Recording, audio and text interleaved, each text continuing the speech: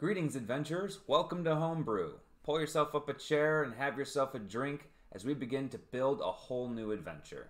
Today is the start of the DM tutorial on building an adventure, specifically in this case the duet that we'll be performing with Sarah on Taking Root is the name of the campaign. This is going to be a precursor campaign, an origin story for her character Emery, as you will, for the up-and-coming campaign that we'll be streaming with 3 players starting in June, probably about late June. So get ready to rock for that. If you are looking for DM tips in how to build a campaign and run a session and build sessions and change it on the fly, this is the perfect space for you. Now I must warn you, spoilers. We're going to just dig into everything, what the story is going to be, if it changes over time, all of the background hints and everything. So if you're just looking to listen to the story, Emery's origin story, and I'm going to try to keep all of the second campaign material out of this particular series. But for this particular campaign, if you're looking to just sit back and listen to it, we'll be posting those videos. Just keep skipping over these ones, all right? So we'll have it clearly delineated in the video, as you can see already. Anyways, from there, we've got a lot to get cracking on, so sit back and relax, and we'll get started. So, campaign here. What are we doing? So today, we're going to cover how to build session 1 of our campaign. Now, unfortunately, we can't just start with that, right? It's the first step of a full adventure, which means that we need to have where we're going planned out. Otherwise, our first step is going to be in the wrong direction. And so this particular video is going to be a bit long because we're going to start to cover some of the basic campaign items that you need to cover in order to just have your first session. Now, we already covered session 0, where we got a lot of information and feedback from the player just to make sure that we don't set off in a direction that they're not looking forward to, and we got some feedback on them to make sure that our campaign was going to be something that would be fun for them. Now, again, with this one, because this campaign is going to be tied in with another one, there's going to be some special considerations that we have to do as well, just to make sure that everything is fitting perfectly. In this particular setting, we are using my world named Dwelling. If you have your own world, or if you have some place that you'd like to, an IP that you'd like to set your world in, go ahead and just use that. However, one thing that I am kind of glazing over is the fact that I'm very familiar with this world, as I am the one who designed the world. So that is one thing that we're not going to get too in depth in, is, how do you get that level of preparedness? But it's just a kind of a cautionary item that I would say for this. And I don't think it's absolutely necessary either. All right. So first of all, when it comes to making campaigns, I think that it's an important point to mention that the campaign is made as it's played, right? As a DM, your job is not to construct a full story start to beginning, like writing a book. There's some collaboration with your players. And so that is definitely a huge portion of what we want to be talking about here at the beginning. Or at least, it's not going to take a lot of time, but it is absolutely important that we cover it, right? So, what are a couple of things that we need to absolutely make sure that we know? Well, we do need to give the players some direction, but the players needs to have some free will. That is the difference between, or that is the reference to railroading and player agency. Now, we do need to have some railroading that is inherent. Some people use that word as a connotation for some of the things that the DM does. And I'll explain what I choose to do as a DM to make sure that we have a good balance, okay? Now, I run a sandbox world, and I use railroading as a method to give the players direction, okay? So I come to my players at the beginning and I say that we tend to have a handshake agreement. And this is what the same thing with every DM out there. It's just sometimes it's forgotten to be said explicitly. Okay, so what am I getting at here? It is the DM's responsibility to offer a path and a story, okay? You need to give them 3 things. You need to give them an objective. What do we got to do? You need to give them a motive. Why should they be doing it? And you need to give them a place to start, so a direction, okay? That is the responsibility of the DM, is to give them those 3 things. The player's responsibility is to bite down, okay? And so what I mean by this is that if you start your session 1, right, and you have this great plan, You're going to take some magical ring, across the whole lands, and it's going to get thrown in a fire, right? And you say, okay, there's this magical ring. I plop it in front of you guys, and I say, this ring is, if the bad guy gets it and whatnot, then the whole world is going to die. And the players turn around and go, nah, I really don't care about anyone else but me. I'm just going to make use of my time. And they turn around and walk away. You've done your part. It is the player's responsibility to make a story together. You've developed a path that they can take, but at the same time, if they just turn left and head out, the kind of response is, as a DM, is that, okay, I've designed a world to tell a story about certain characters, and you've decided to play a character who's not going to be a part of that story. So all the other players can continue on the story, but the other person needs to pick a new character that would be motivated to continue that. Now, you do need to have some reasons that help kind of guide them in. So that's why the session 0 is very important, is understanding a little bit about those characters. But they need to find a way to round in to the reasons that you've given them, right? So maybe you've got a character that's interested in gold, and you have something that's planned out that says, oh, hey, guess what?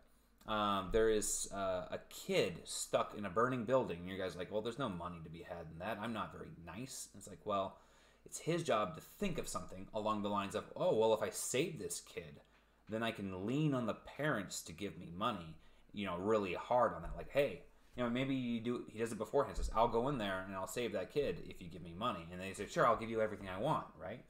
That's the way that the player can turn and use his own agency to make the story work for him, but he does need to engage with what you have, okay? So we need to have, today, an objective, a motive, and a direction, okay? And that's it. So let's go ahead and go over some constraints, okay? So I can't have any objective, and I can't have any motive. I have some things that my characters have talked to me about. My players have talked to me about their characters. Sorry about that. And I have some real-world constraints as well, okay? So we do plan on having a different campaign, and we've already started to discuss where that campaign is going to be. So because of that, I know that the character Emery, who is in this campaign, who needs to be in that other campaign, needs to be where that other campaign starts around the end of this one. Now we can do some time-lapse tricks and whatnot, but I should have them in that area by the end of that, and that campaign will start to take place near the woodlands of this world. So if you see here on my map, the woodlands is this area down here. And we need to consider that they'll need to be probably in this area if we want her to be starting where all the other characters are starting. Now, let's move on to our next item. This needs to be about 6 to 10 sessions long, specifically because I want to make sure that we time things correctly with the launch of the other campaign. All right, next item, it needs to be level appropriate. So I need to make sure that the character that Sarah's playing is able to do the things in that area, because I don't change my world to fit the characters. I make sure that the campaign runs through the world in a path that would fit the characters, right? And that's not something that you necessarily need to do, but it's something that I choose to do. And as a DM, it would be much easier, so you don't have to change the stats of all of these creatures. You can keep the creatures canonical. Don't mess with their stats. You can tweak them a little bit, but keep them, 90% of what they were, and then you don't have to worry about that too much. Okay, so Sarah's character is starting at base level 1, if you're going to be talking D&D terms, or with no extra XP right out the gates if we're talking about Genesis. Okay, so their character should get about 6 level ups, or that's about 150 XP by the end of this. So that's something that I just need to consider as we're moving forward with, say, loot and whatnot. Okay, I need to make sure that their origin is world appropriate. So they gave me their character and they told me what kind of race that they were going to be, and I need to make sure that that person would realistically live there, right? Doing the things that they realistically would. And so for this particular situation, we chose that her character is a Woolund. A Woolund is very similar to like a wood elf and a satyr. It's all of your woodland beings, your sapient creatures who belong in that kind of woodland mythos. Okay, so typically they've got some sort of small antler or horn. They can talk, they can speak common languages, and they have some sort of kindred spirit with the woodlands. So we're going to start in the Gnarlwood, which is up here. The reason why I chose the Gnarlwood instead of just having Sarah's character Emery start in the woodlands and end in the woodlands is because I didn't want her character to have extra bonus knowledge about the area that they're starting in the secondary campaign. I also don't have to worry about running into plot holes between this campaign and the other campaign because her character will be new to an area and the campaign will be fresh in that sense as well. So just some considerations that I've done when designing this campaign. And I'm giving you guys a summary of this, but this realistically took me, multiple car rides of thinking and some notes in the middle of the night when I wake up sort of thing. So it's just something that I don't actively work on. I just kind of, I pick at it with, my coffee in the morning, that sort of thing. And as it comes to me, I'll write down notes. And then every now and then I'll come down and I'll actually start typing some stuff up. So you guys didn't miss anything by me writing this out here for you. It's just to keep me on track here. All right. Allows the character to establish the skill. So one thing that we talked about when it came to this campaign was that Emery is going to develop her magic in this origin story. That's the purpose of this origin story. We want to showcase them developing their magic. And so that was one thing that I needed to build into the campaign is how are they going to do this, okay?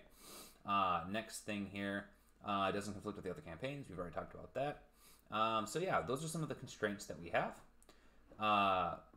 One of the items that we were talking about as well with her magic is that she's going to have a construct, right? In this world, we'll call it memory, like a mimic, but memory. It's basically a woodland mechanic construct or a woodland golem, okay? And she wants to make sure that she can use the spirit of her brother to animate it and have it come to life and be able to interact with her brother, okay?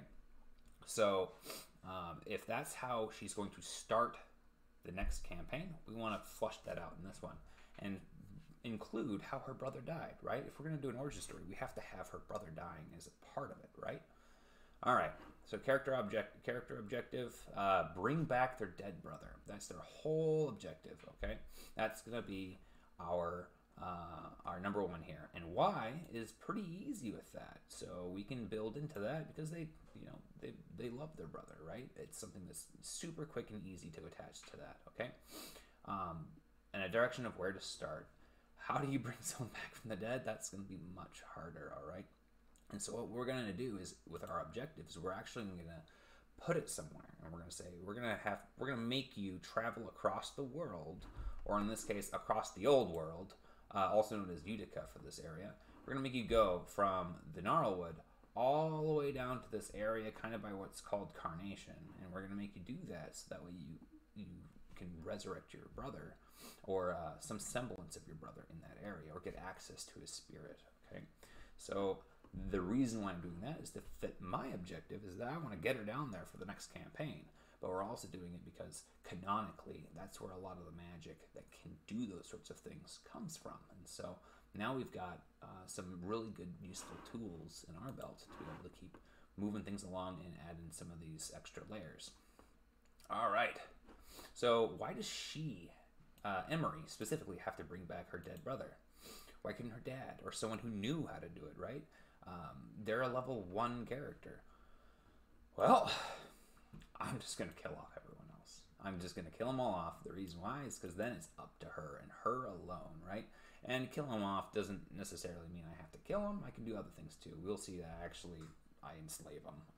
But that's we're getting to that. So why isn't she dead? Why isn't she dead if everyone else is dead, right?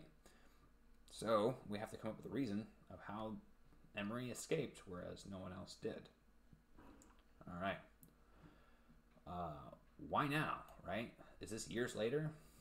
If her brother died 10 years ago, why is she now going after to try to resurrect her brother? And that's something that sometimes you can trip on if you're just making up your story kind of as you go, or if you didn't think this stuff through at the beginning. So we're going to have it happen.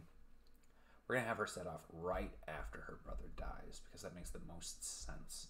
And sometimes the reason why they don't go and try to resurrect their brother now could be that they didn't know they could, right? That's not a common knowledge item. This world is very broken and disconnected from itself. Magic, there's a lot of magic, but communication is where there's not like a local newspaper or anything like that. The world is steeped in suspicion and myth, and that's kind of where we see a lot of magic coming in multiple forms, which is kind of a beauty of dwelling. All right, so the brother just died. Easy solution, right? The brother's immediately dead. A solution presented itself immediately. Oh, hey, I know exactly how to pick him up, how to resurrect him, and we're going to go off and we're going to start doing that, okay? Reason why we need to give them the solution right now is, like I was saying, is if they didn't have a solution, the campaign wouldn't start now. And realistically, we could be starting the campaign 10 years from now when they get the information. All right. So, obstacles. Obviously, there's some holes in this plan, right? They don't know how to resurrect their brother. So we got to tell them how to resurrect their brother. That's a pretty simple and easy solution right there, right? A couple ideas that come to mind. Someone tells them. They find something that tells them, right? They hear a myth or something like that on how to do this, right? So there's a lot of different options. I went with a stranger's going to tell you how to do it. So now we got to ask ourselves, well, why would a stranger tell you how? Maybe he owes you a favor, right? And that's how you can start seeing where we're getting into that session one. Why does this guy owe you a favor? Maybe you did something right out the gates to help him out. And we can build that into what you were doing when your family and everyone else got the shaft, so to speak, right? So now we have some questions about, okay, well, what was that guy up to? Why does he know how to do this? Why is he helping you, right? Well, now we can start getting into that session one, right? So why bother traveling? That's another question, right? If the Wanderer can tell you how to resurrect your brother, you don't need to go across the world. Well, now we're going to say, well, the Wanderer knows that area, in this particular case, Carnation, has the magic. He knows a guy over there. And because we did something for him, he's going to help us get there and get in contact with that person, right? Your Emery wants to talk to her brother. Dream walking is kind of the way that they have to do that. And so we'll talk about that here in just a second, too. So we got a campaign summary already starting for us, right? We're going to travel across the world, across the old world. So it's a get from here to there. We need to learn how to channel the energy of our brother into a body, okay? We need to learn how to use witchcraft and do limery on the way, because that's part of the fun, right? It's not like we kind of run into a hole if the character like gets all the way to the other side and then suddenly learns all of the magic all at once. We just had a whole campaign where they had no abilities then, right? So what we're going to do is we're going to say, okay, the Wanderer, or the guy that the Emery meets at the beginning, he knows some magic in this realm. He can make woodland constructs or memory or timber memory, and but he doesn't know how to bring her brother specifically into this, right? And so that is where we get into some of these other characters that they can bring in who know a different kind of magic and work it in that way, okay? So now we have this Wanderer character is going to teach Emery how to do her magic as they travel back to his homeland. And like, it's just a lot of things that can happen. It's a big country. There's a lot that can happen between the Gnarlwood and Lamore and Carnation, okay? So that's where our campaign and our little side adventures and all of that can really start to take place. Okay, moving off of that. We got to name everybody. That's one of those things. So you'll see that I start plugging in names for some of these characters. So we have this guy who we'll call him G. He knows how to use a different kind of magic to create a phylactery for your brother. Basically what that means is that now you can make something that's basically an enchantment with his soul on it, and then slip that onto your magical construct, and now your brother is living in the construct, right? So teach you how to make the constructs along the way. Once you get there, Now you can put your brother in it. And so what we can do is, in the meantime, we can use a different type of magic called dream walking, which is another form of spirit magic that this wanderer would be able to do to help her talk to her brother and keep him on spiritual life support, so to speak, between here and there. So now we got some ideas kind of moving around here that will turn into a pretty good story, I think. Now we can have some other side stories that are coming up too, right? What's up with this wanderer? What's up with your companion? We have to get rid of your family somehow, right? So what we can do is canonically, there are some characters called Onyx, which are golem rock guys who are looking to do some shenanigans in the area. And there are also some people called Profane, Vampire, which is your classic vampire, work for them pretty much. And what we can have is that they basically try to grab them all up and put them into slavery. The reason why this works really well is because Holden Ford is known for necromancy. This whole mountain range is controlled partially by these Onyx characters, and so we can have kind of this area, the Gnarlwood, where Emery's family is from, be a perfect area for kidnapping. And what can happen is that because Lemoore is a city steeped in biological experimentation, we can have the Onyx be from there originally trying to work on people and do these kind of weird experiments and stuff like that. But because they didn't want to draw attention to themselves, maybe they grabbed people from further away, right? And then kind of moved them down here. Some of the magic and whatnot that they would do and why they needed the vampire, that's a bit semantic, so you can kind of make up your own stuff. That stuff just happens to be canonical for me and kind of my intentions with those side stories and what those Onyx and stuff like that might be intending to do. So now we've got a main story, save the brother, but we also have a side story, and that side story is get vengeance, right? Or save more people because they're enslaved, right? So why is your brother dead instead of enslaved?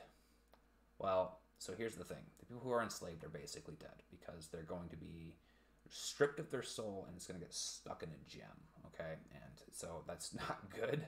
And so what we're going to have is the wanderer, he knows how to practice necromancy, but in this world, necromancy is more like the magic of recycling and reusing stuff. So he's going to kill the brother and say, hey, I can make your brother a new body, back incarnation, and we can save him that way, but he's screwed if he goes with the slaves. And so now we're going to have this weird emotional tension and this conflict in there. We're going to have a whole bunch of baddies at the starting point, so they're going to have to leave together or risk death. And so now we've got this great option for kind of building up this like complex relationship between the Wanderer, who we got to name everyone, right? So let's call him Archek. So Emery and Archek will have this kind of mixed relationship. And then the brother of Emery, who's now dead, his name is Oliver, because I asked my player what they would like them to be named, and they started to give me a bio on kind of how to roleplay them too. So they just don't know that they're dead immediately, all right? They knew that they'd be dead by the end of the first campaign. So now we've got more information to be able to pull into this and make this a dynamic experience for Sarah. All right, what do we got next? So let's talk loot. We can actually start with giving the player money. And the reason why I'm going to do this is we said before we got to have our character meet this person, this wanderer, Archek, and we have to have them be away from the tribe when the slavery thing happens, right? So what we're going to have them do is they're going to march over to Bronton and trade with them, right? We're a bunch of woodland folk. We got things that Bronton doesn't have access to. Bronton has certain things that we don't have access to. Our character is going to be over there, try to get some trade going on, have money for the tribe in their pocket, right? So now, the reason why we want them to start with lots of money is that because they're a single player, they need access to resources so that way they can think their way through problems and go around problems rather than trying to club them to death, because that doesn't work very well when you're alone in level 1. Right? So a little bit more of those considerations for the duet.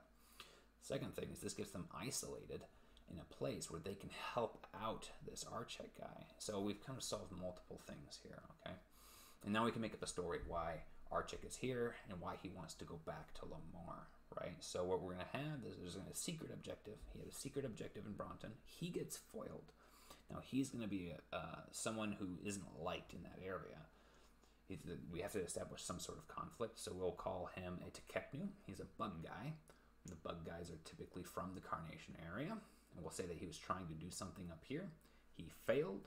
The villagers saw him, got superstitious about what he was up to, and our character needed to save them from them because they were going to go all mob style on him.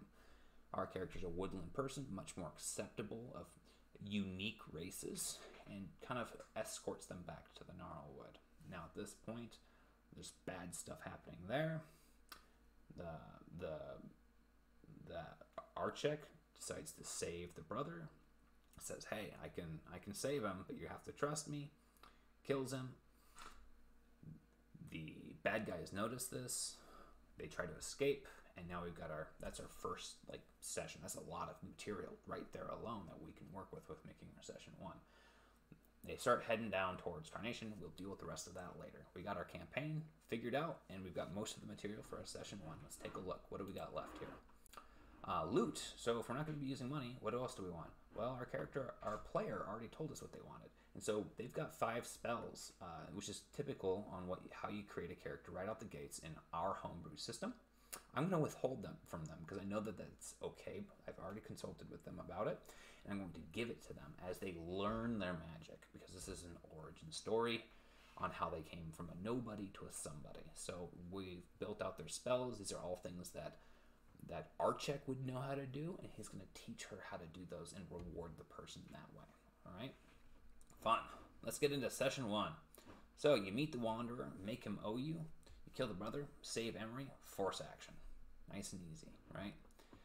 All right. What would your character / society be doing, right? So this is what kind of we were talking about before. Well, we got to build distance from the brother, so let's say trading, right? The Wanderer has to be there for a reason, like we were talking about before. We have to force disengagement, like we were talking about. We have to discover the brother and what's going on with him. And we have to force fleeing, but not combat. The reason why is because we're a duet, we're alone. These are really high power characters because we want to heavily emphasize that you need to get out of there instead of fight and then grieve there on the spot. There are certain situations where that would be acceptable as a campaign, but in our particular case, we're not really looking for that, all right? So now, we kind of already got a day 1 here, right? You start in Bronton, and you're trading with the locals. A piece of lore for the world here. You're breeding wolves into tame creatures for them, as Bronton's known to being the first place with domesticated dogs. So where did they get them? The Woolund. They're really good at animal stuff, right? So that makes perfect sense. You're trading with them. You need the sale to go well because there's some other stuff going on. I'm going to keep this a secret for myself, but basically the wolves have been playing nice lately, okay? You make up some money. Figures passing through, don't know who he is, but one of the puppies that you sold is hurt and whimpering and crying. And this guy, this Wanderer, walks up to the puppy and heals it, but the kids get scared of the creature because he's a bug person hidden in a cloak. And so then they start poking and pointing fingers at him, especially because one of them is a god in hiding, and then they want to thwart this Tekeknu because this guy named Archik, who is this cloaked figure, he's trying to do something here, and other forces are stopping him. So there's going to be some subplot that we can build in. You don't even have to figure that out right now, but you want to build in some of these little things so that way later on you can start revealing them to your players, and they're like, "Oh, that was that all along." And it's like, yeah, sure, it was that all along, but to them it doesn't make any difference, right? So you can weave in some of this stuff here. They get afraid that there's this other god involved named Lady Maro. They're known for kidnapping children. This is a pretty dark world, all right? So they think this bug person is this Lady Maro. They're going to try to kill this guy. He's running out of town. You try to save him. You try to get him back to your tribe. Now he owes you. He owes you big, okay? He's thwarted. He needs to go home anyways to rethink his plans and talk to his buddies too. So now you've got a reason why he's going that way. Between that, and you've got a secret reason why he's going that way. All right. You also got money in the pocket of your player. All right, now we've got some time lapse just because of how big the world is. We got to remember to keep this canonical here a little bit. You don't need to do too much with it though. If you don't want to, you can make it a whole thing if you want to too. Depends on how many sessions you have, right? We go across the Fulcrum Stream as you get closer to your village called Nintanga. We had to just start naming things, right? This village is just going to be, their tribe's named the Nintanga tribe because, well, I wanted it and it sounded right. All right, moving on. You notice something's wrong. You got to tip them off about, something creepy going on with the village. That way they start getting cautious as they go there. You can have progressive checks. You can have just narrative, whatever you want. Depends on how much your characters want to roll, and depends on how much failure you want to introduce to the system. I cannot have Sarah fight the Onyx and the vampire. She will die instantly, so I need to give a lot of it notification in advance, and that's why this is in my notes. All right, you arrive early in the morning. The reason why I'm going to have her arrive early in the morning is because I don't want the vampire to be out. Otherwise, and the Onyx are rock people. I can say that she can run away from those. But the vampire, if it's nighttime, she's just screwed. So I'm just going to have it be during the day when she gets there, okay? I'm the DM. That's my choice. Now, hopefully, Sarah doesn't do some weird things with her player freedom to have that not be the case. But that's where you, as the DM, can start introducing other facts to kind of tailor it your way, right? And just as long as you don't directly hard block them from their agency, okay?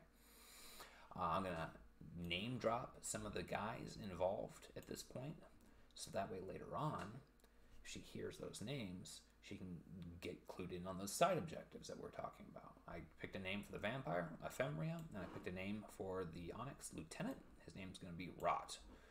All right, now I got a couple of lines to remember for when they're going to be going through this, just so that way I have some vocal prompts for when Sarah's actually in the moment, trying to deal with this situation. I remember